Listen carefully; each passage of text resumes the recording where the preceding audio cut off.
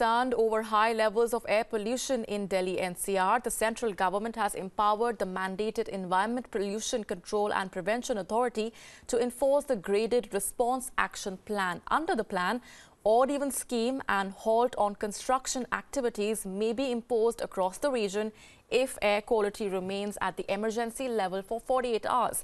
The ambitious plan, which is first of its kind in the country, also envisages the rollout of a host of other emergency measures, including closure of schools, power plants, and advisories asking people to avoid polluted areas and restrict their outdoor movement.